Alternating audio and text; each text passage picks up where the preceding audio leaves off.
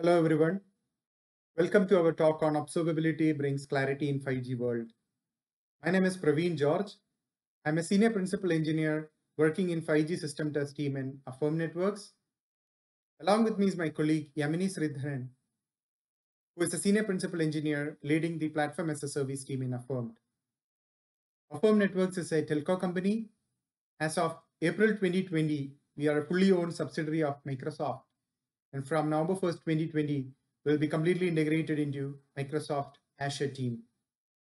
The agenda for today's talk is to first provide an overview of 5G networks, and then we'll see what are the key observability requirements in 5G and how they are satisfied using the CNCF observability stack, especially for metric collection, logging, and tracing. And also we will see the demos as we move along. Telecom network architecture, the various network elements in the network, it supported protocols, the interfaces that each network element support, etc. are defined by a standardization body called 3GPP. In 5G, the network elements is called as network functions, and they are deployed in different Kubernetes clusters in different geographic locations. Each network function will contain at least 10 to 15 different types of microservices within it. As I mentioned before, in a 5G core network, there are various virtual network functions deployed in multiple Kubernetes clusters across different geographic locations. This is a very simplified network diagram of 5G core. And whenever a user equipment tries to registers with the network or attaches to the network, there are a series of 3GPP defined messages that are exchanged between various network functions over the 3GPP defined interfaces before the user equipment can either browse the data or make a phone call.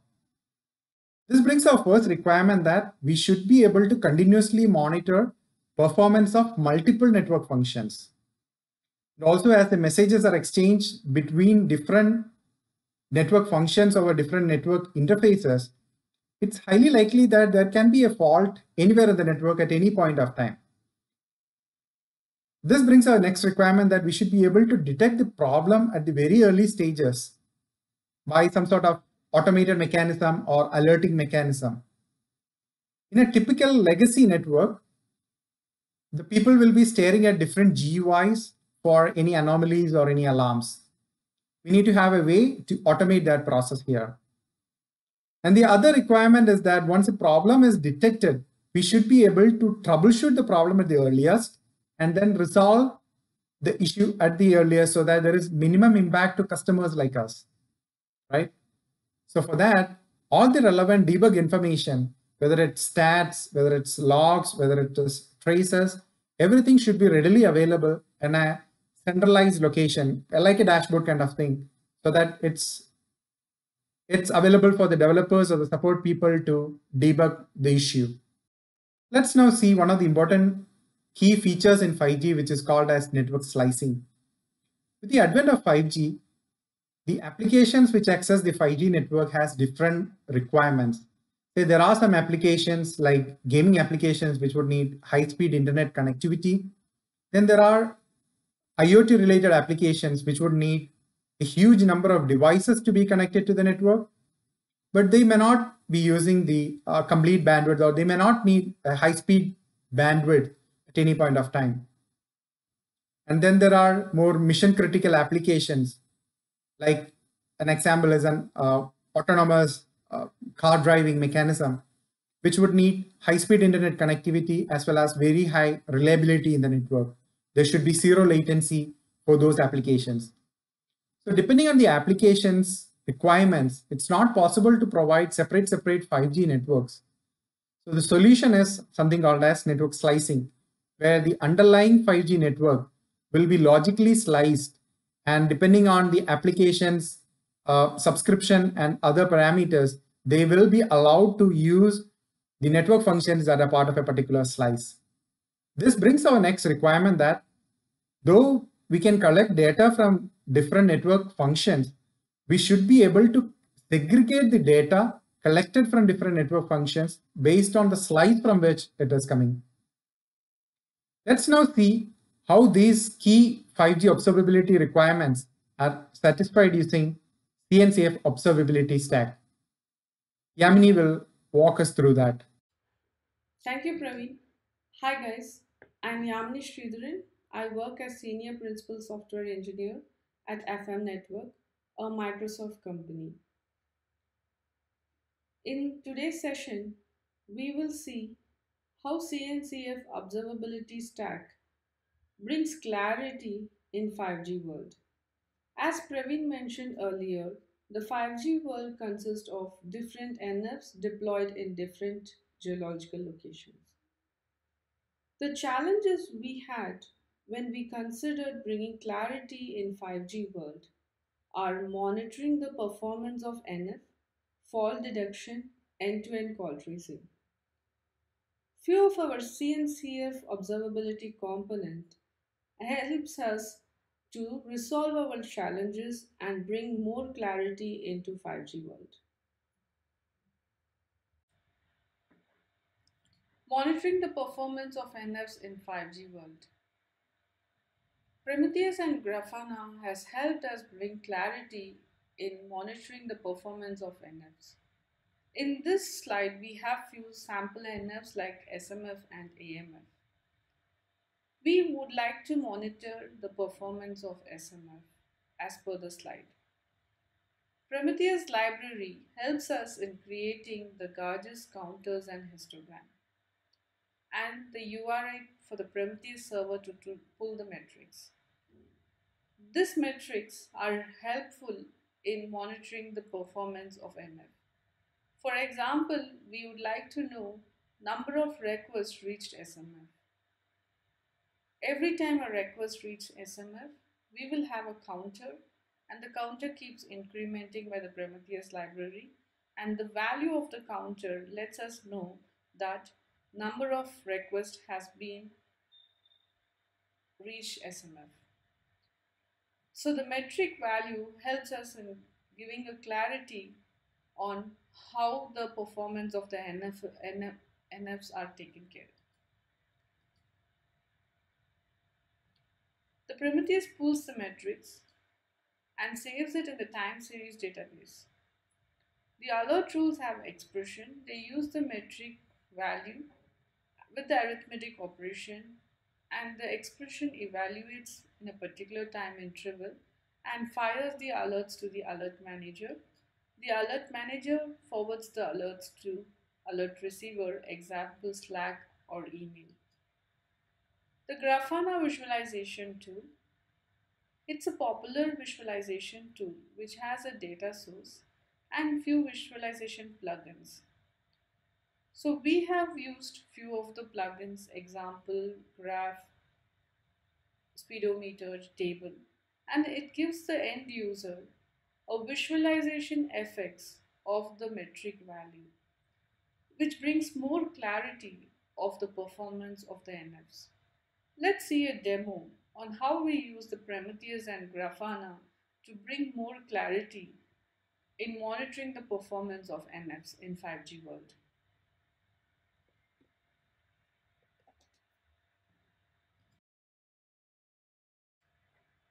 Now we will look into the Prometheus server.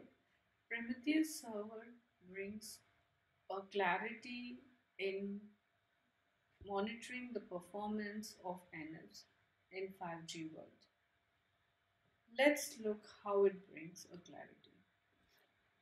This particular metric is from AMFCC microservice, which is a 5G related microservice.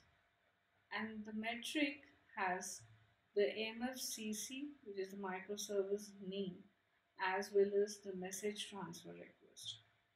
So this particular metric will give us a clarity that how many number of times the message transfer request has been achieved in this slice.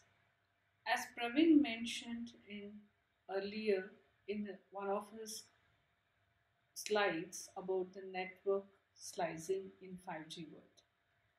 So this slice, which is a label over here, relates to the network slice.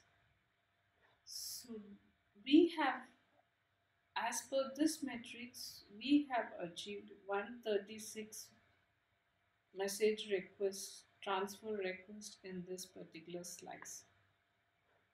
Like that, we have many metrics which is being pulled from each container of 5G and saved in the time series database by Prometheus for aggregating the metrics and the alert rules and any other arithmetic expressions.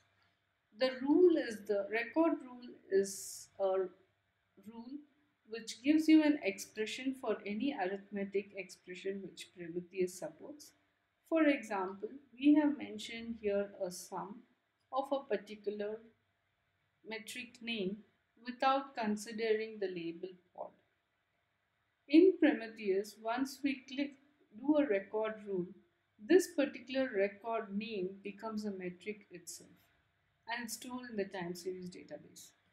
Once we click on here, this particular metric, which was a record rule, becomes a metric name with the corresponding labels per slice with the values, how many attempts has happened for this particular slice. In this manner, we get clarity of the performance of an NF in the 5G world. We have the alert rules. The alert rules has the alert name and the expression. This expression includes the metric name or the record rule name with a customized expression as per the business logic, and this expression is evaluated every minute as per the for duration here with the label matching, and this description and summary will be displayed in the receiver which was configured in AlertManager. This expression, if it is the evaluated and the evaluation result is true, the Prometheus starts firing alerts to the AlertManager. And the AlertManager will further start forwarding the alerts to the receiver configured in the AlertManager.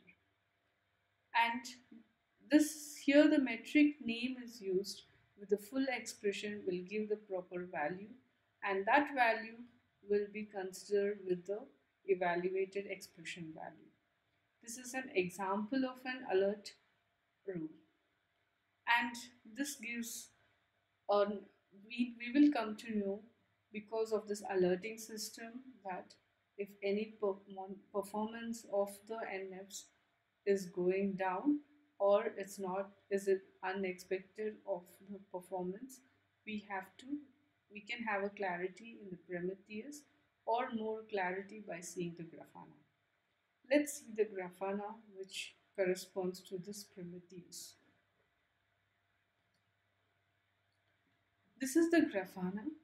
We have configured the Grafana with multiple dashboards for each container and microservices, and we have configured the dashboards and data source. The data source in this Grafana by default supports many data sources, but we use Prometheus. Prometheus, this data source is configured in an auto provisioning method using the Grafana API. And the dashboards are each and every microservices has its own dashboards, and it is provisioned in Grafana using the Grafana APIs. For Grafana dashboards and data source, we are doing automatic provisioning using the Grafana API. Grafana master dashboard, for example, by viewing the dashboard, we will come to know that what are the metric values and even in a visualizing way how successful it is, and we can achieve this by writing queries. This query, once we select the data source, this query is the PromQL query, which is going to query the Prometheus, and the metric name mentioned here is in Prometheus, and it gives the value according to what is available in Prometheus. And for more clarity, we can have a database query as well. So this particular dashboard has graph and tables and as well as more queries, which gives a more clarity of at what time and what phase the particular variable values are metric values are available. For example, here we see a metric value as per the cursor. Wherever we keep the cursor, we will come to know the exact metric value, which gives us a more clarity and a way of visualizing the metrics.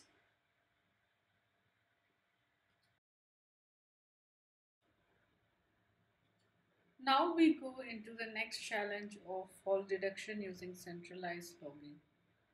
So SMF and AMF are the 5G network NFs, which has which can go down or which can create any fault in the NFs. So we have structured actionable logs which are being created by the NFs and which are being created as a standard out and standard error. And we have the Fluentd, which is the forwarder which collects these standard out and standard error outputs, and it forwards the log to the Elasticsearch and stores the log in the Elasticsearch. The Elast alert is an alerting component which has some alerting rules configured with the receivers. The receivers can be Slack or email or webbook. So it depends upon the Elast alert rules that this rule has to be evaluated with the structured actionable logs, and the particular once the expression is satisfied or evaluated fine, the particular alerts are being forwarded to the receivers. After forwarding it to the receivers, if we want to see more clarity in the logs, the Kibana is a user-friendly UI which gives a more clarity in the logs. Let's see a quick demo on the Kibana.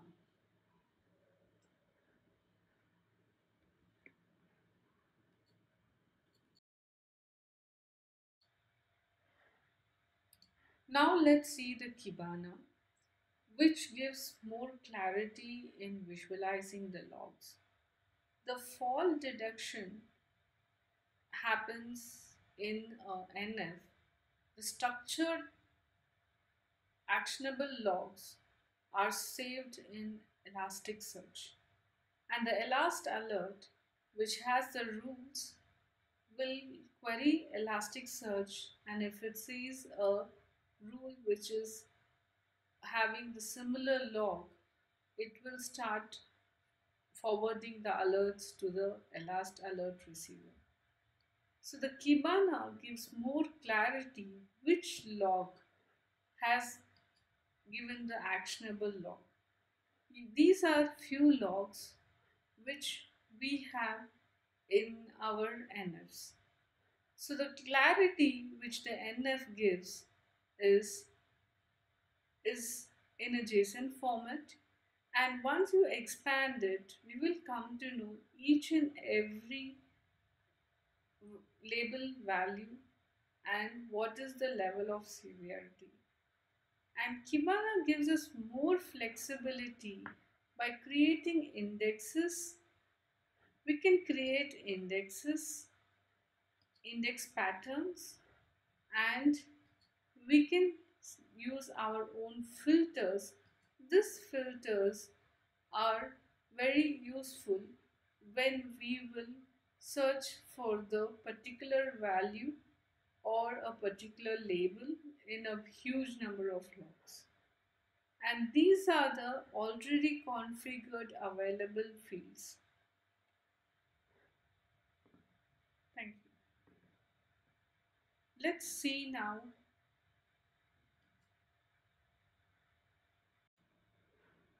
Now let's look into the end-to-end call tracing. The end-to-end call tracing is a challenge we had to bring clarity into 5G. For example, we establish a call in the 5G world and a call drops off.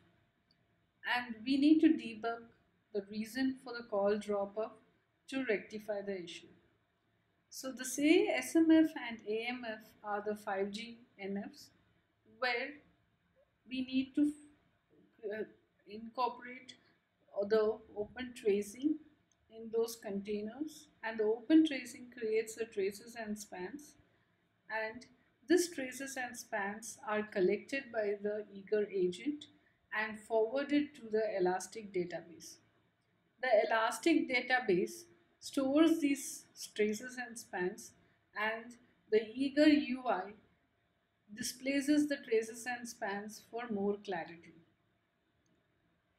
A demo on Jaeger will be provided by my colleague Praveen, and thank you. Before I start with the end-to-end tracing demo, let me ask you one thing. How many of you have faced issues with your mobile network connection? It could be different issues like we are not able to browse internet, or our friends or relatives would have complained to us saying that they were trying to reach us, but the calls are going to voicemail. So several those kind of issues we would have faced. And it's common that we would have called the customer support center to raise a ticket with them to look into what is going wrong with our connection. In a legacy network, if you raise a ticket with customer support center, what they do is they'll collect logs from different nodes, look into the logs, and then see that node 1 is healthy. Then look into the next set of logs for node 2. They'll see node 2 is healthy. Then go to the next set of logs or debug information from node 3, and then they will identify the problem, which means that the debugging process is difficult. It takes time, which ultimately impacts the customers like us. Okay, so we are trying to see how we can use Jaeger tracing to make the debugging process easier. Whenever a customer calls a customer support center and raises a ticket with them, each user equipment will be having a unique identifier. So using that unique identifier, we can start Jaeger tracing in the network. Say here, the access network gets terminated on the AMF.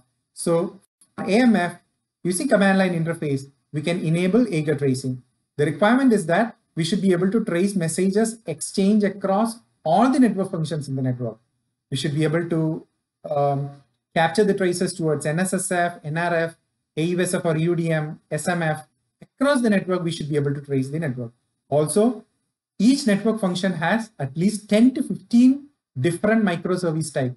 We should be able to trace the messages exchanged between the different microservice type as well. Now let's see how we can utilize Jaeger tracing to debug a problem that is reported to the customer support center. In the interest of saving time, I already ran a call in the backend and collected the trace.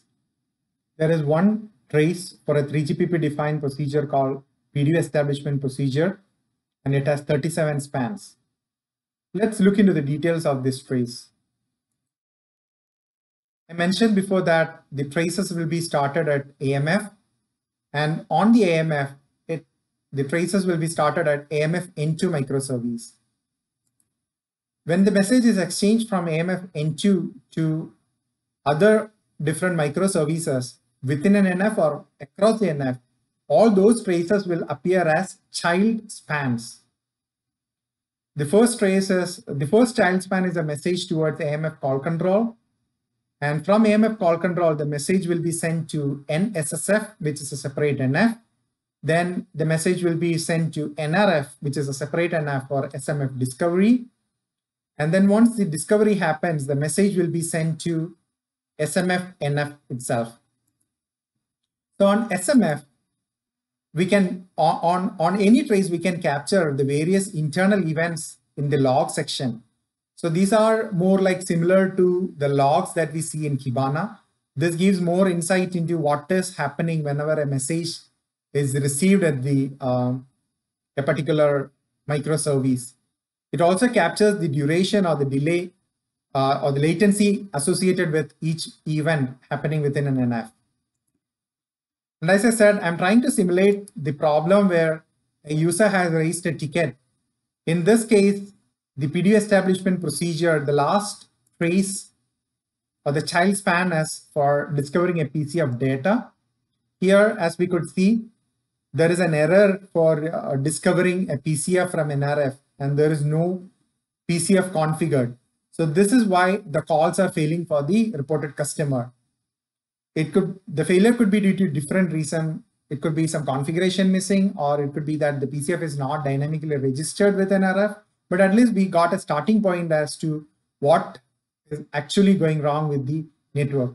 Now we can browse the data in Kibana and see more details, more specific details into it, and then take corrective actions. Also, another important aspect with Jaeger tracing is that, as I mentioned before, it helps to understand the latency or the bottlenecks in the network, especially how long each function or each network function is taking to process a particular message. And then 5G is all about low latency, right? So we can see where the bottleneck is and then address that problem as well. That concludes our demo and our talk. I hope you all enjoyed our talk. Thanks for your time.